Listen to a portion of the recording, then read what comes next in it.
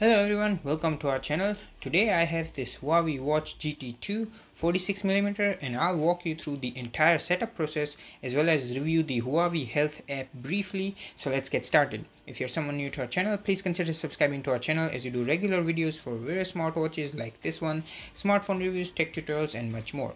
Also check out our playlist tab as we have dedicated playlist for Huawei, Fossil, Samsung and Fitbit smartwatches, so be sure to check it out. I recently did the unboxing, specs and brief review of this Huawei Watch GT2 which is linked at the end of this video in case if you missed it out, and I mentioned in that video that I'll be doing a setup video separately. So in today's video I'll walk you through the setup process as well as briefly review the Huawei Health app. Let's start by booting up the watch, and to do that you have to press and hold the top right button and wait until the Huawei logo appears.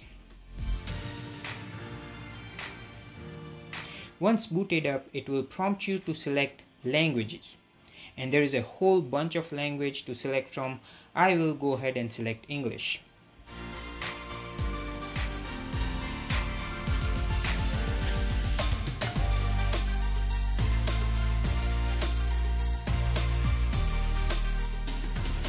The next screen will be to pair it up with the Huawei Health app on your mobile device.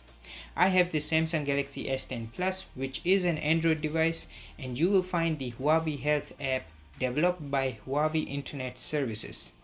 Let's open it up.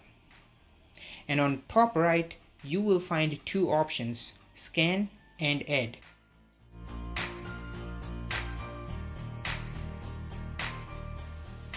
You do want to make sure that your Bluetooth is turned on. It will prompt you to select the device you want to pair, and in this case it will be a smartwatch. It will prompt you a couple of models to select from. The one I have is the Huawei Watch GT2.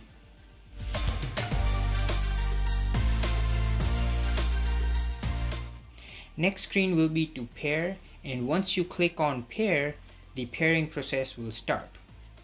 Once your watch is detected, go ahead and select it, and the pairing process will instantly start.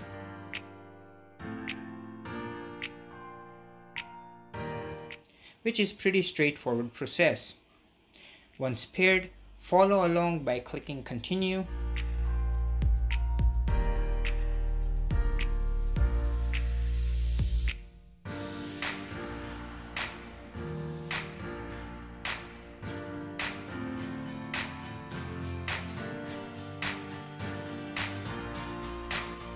Next screen will be for notifications. Make sure to enable it. This one is important as it will take you to your phone setting, and you have to allow this app to get notifications from the phone, which is very important, as if you don't enable it, no matter how hard you try, you will not get any notifications. I also prefer to add this watch as my trusted device on the list. If you want to, you can do that so that your phone will stay unlocked when your watch is connected to it.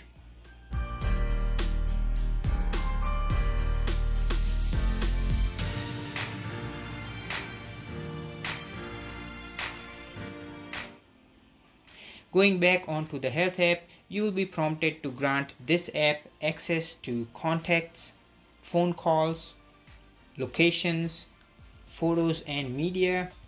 I would say allow everything except location on while accessing the app, as if you allow the location all the time, it may affect the battery capacity of your phone.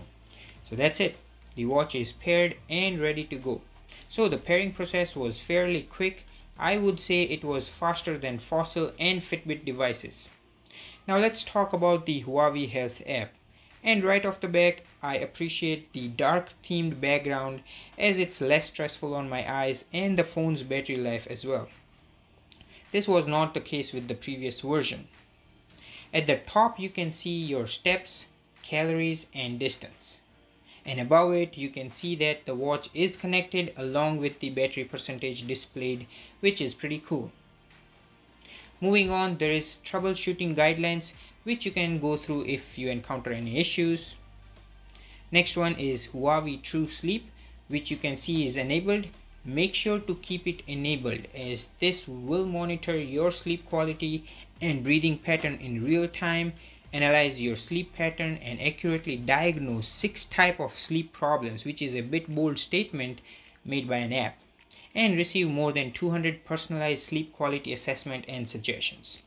I am personally highly impressed with the sleep monitoring, as I have been using it, and a detailed video about it will come up pretty soon, so stay tuned by subscribing.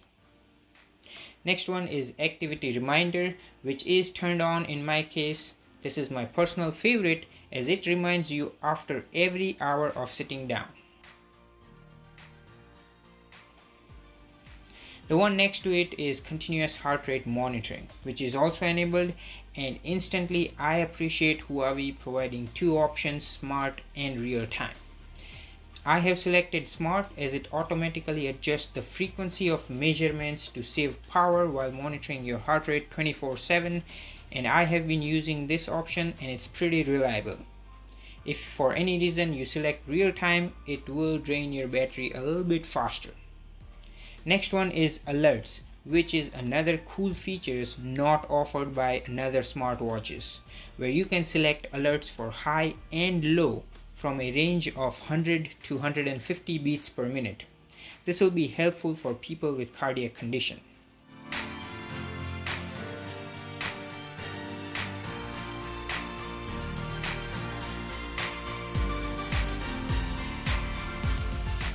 Next one is automatic stress test, which is disabled, and this is another unique feature which monitors your stress levels based on your heart rate and motion.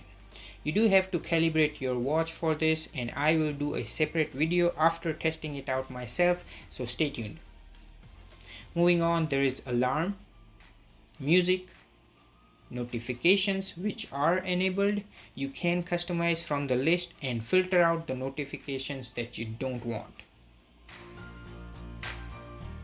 Moving on is the favorite contacts, where you can add up to 10 contacts which you can dial directly from the watch.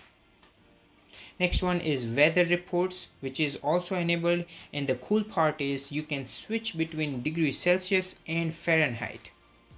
The weather data is based off your GPS location, which is pretty handy. Next one is Bluetooth connection reminders, which is my favorite, as if you were to move away from your phone, the watch will remind you that you left your phone behind. Pretty cool. Next one is the raise wrist to wake feature, which is enabled, where the screen will be activated if you raised your wrist.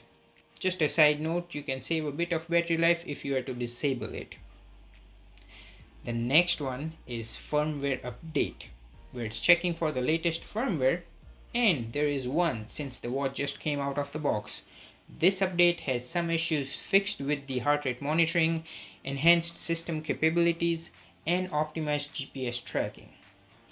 These updates will be downloaded onto your phone and then sent over to your watch via Bluetooth, and the watch will then restart and install the updates.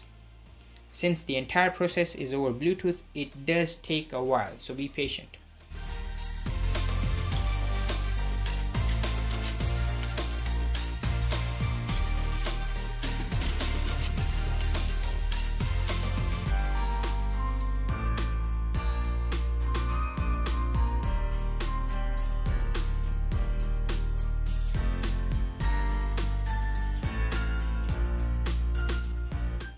I like the boot up animation of the Huawei logo and even the updating animation. It's pretty cool.